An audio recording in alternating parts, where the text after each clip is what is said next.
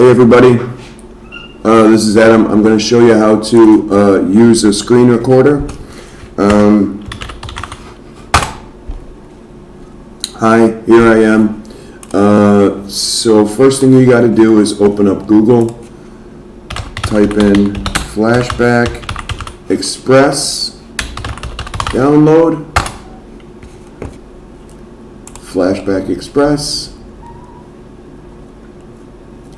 There's an Express version and a Pro version. The Express one is free, and that should do everything you need it to do. The Pro one is not. Click, downloads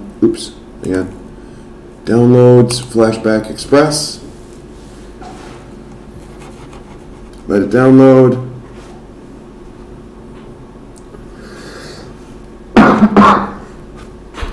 To keep.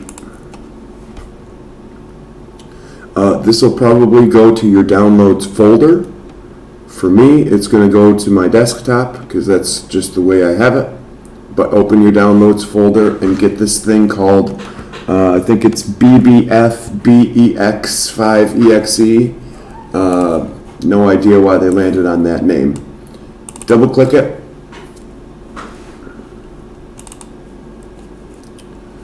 Let it do its thing for a minute.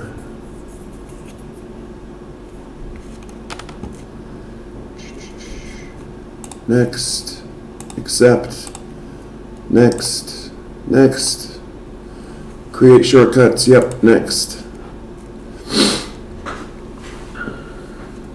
and next, uncheck this thing, and it says run Flashback Express 5 now, finish. Oops.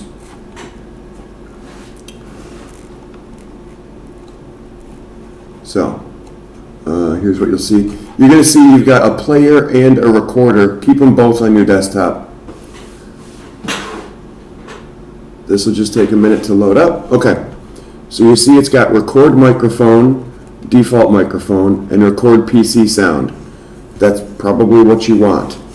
Record full screen. You can choose a window, but record full screen is also probably what you want.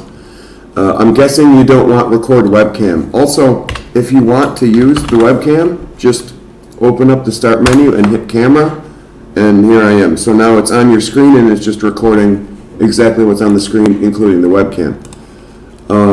Open up settings, and you'll want to have PC speakers, what you hear, default PC speakers checked, and also record microphone in separate track. This way, if you play audio from your PC, it should record it, and it should also record your voice coming from the microphone. Now, if your microphone is near something noisy, or if your computer's noisy, sometimes that's an issue, and you might need to get like a separate microphone, or if you have a webcam with a microphone in it, you can plug that in and set it a little bit away from your computer if your computer's very noisy. Sometimes the microphone's going to pick up junk. That's just the way it is. Let's see. Again, you don't need to capture video from the webcam. Choose the defaults here because when it comes to the type of file, we'll mess with that later. Desktop, you can change these things if you want to have it like hide the icons or put just a plain wallpaper. My suggestion is if you have a bunch of files on your desktop that you don't want students to see like the names of them, put them in a folder or something just to be safe. You don't need this, you don't need that. I'm going to uncheck these things. So this privacy thing, uncheck them both. They don't need your information. I'm going to uncheck updates as well because this version works. I don't need it updating anything. Unlimited file size is good. Notes, I'm not even playing with that. You can uncheck show welcome form on startup because you don't need the stupid welcome thing every time. And preload player for faster opening. That should be fine for the advanced options. So, okay.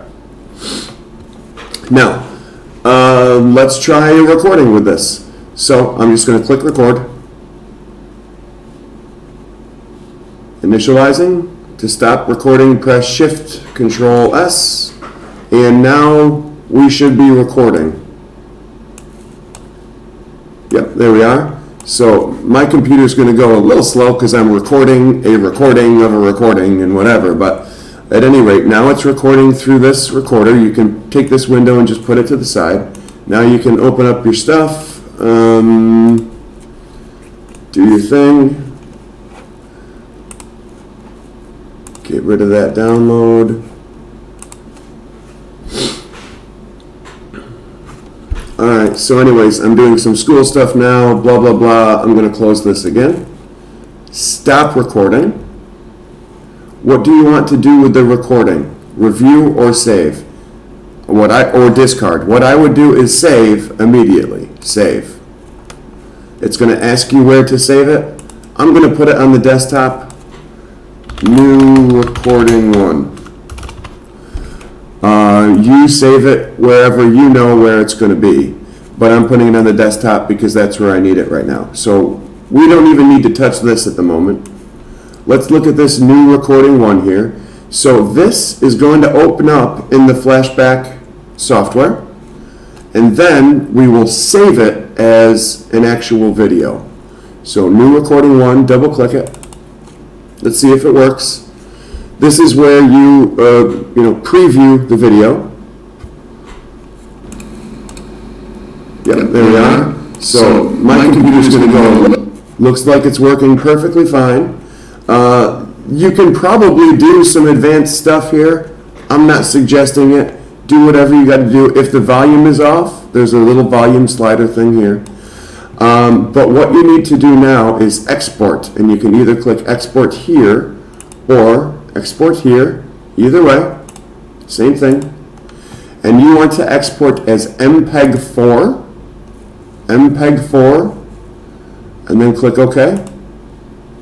Now you want a couple of things here, a couple of settings. Whole movie is fine. 100% is fine. Now for me, mine's 1920 by 1080 because that's the screen size of my computer. Yours might be different. Doesn't matter. You want it to do 100% the whole movie. Okay? For frame rate, full frame rate should be fine. You're not going to really notice any difference. The mouse might be a little jittery sometimes, but that's fine. For sound and quality, I would bump this up to 100 and then leave sound at 128. That's all fine. For codec, OpenH264 is perfect.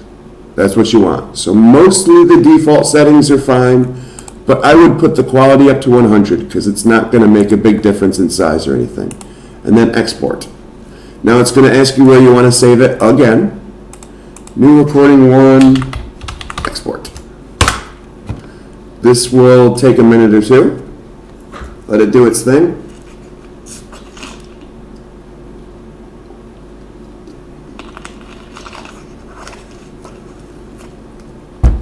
Do you want to view it? I'm going to click no.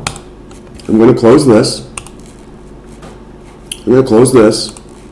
So now we don't have any of that stuff open anymore. This, if you remember, was the installer. You can delete that. You don't need it anymore once you've installed it. This was the project file. Not the final video, but the project file. You might want to save it, at least for now, to make sure the video is okay. Let's check the video. Yep, there we are. So my computer's going to go a little slow because I'm recording a recording on a recording and whatever, but hey, there you go. Looks like it works. So this file right here, the one I called export, this is the video that your teacher needs.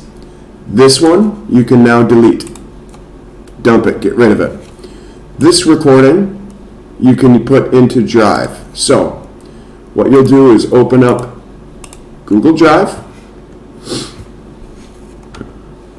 Whatever folder you've got it that you need to put it in, you'll just do File Upload